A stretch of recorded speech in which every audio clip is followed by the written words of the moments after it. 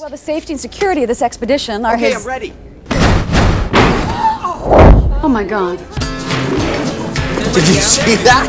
Yes! I offered you an entire crop of beans. Major, do you read me? I need beans, I need lumber. I did that after you started cheating. I did not.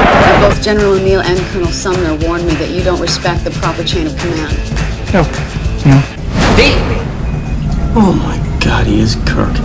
I make it a point to not have relationships with people who work for me.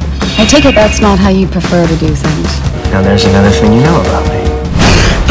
Hey, you want to ride shotgun on this date tomorrow? Cool. Excuse me? I did say I had to ask you first. To terms you already agreed to.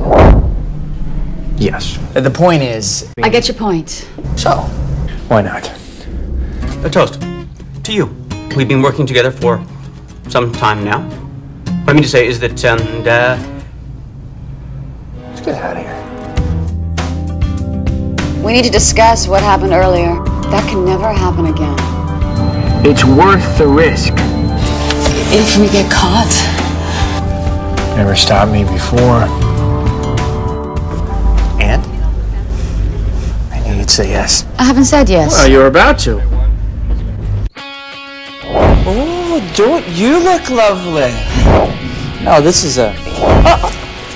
What, do you have a hot date? This is an ambassadorial... What? Who told you that? Diplomatic picnic. No, when I was joking, I was right. Who is it? Outing. You are allowed to have feelings for others. I know this sounds crazy, but there's definitely more going on here. What's this now? I'm right, aren't I? I think we can safely say our cover is blown. I just don't understand the act.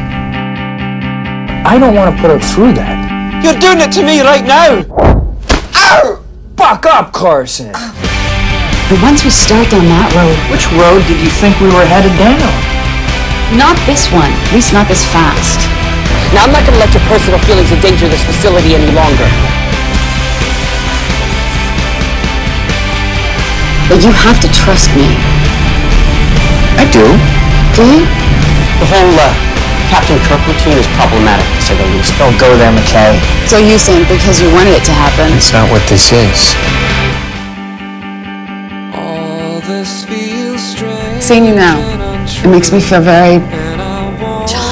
I know. Still, I can feel it.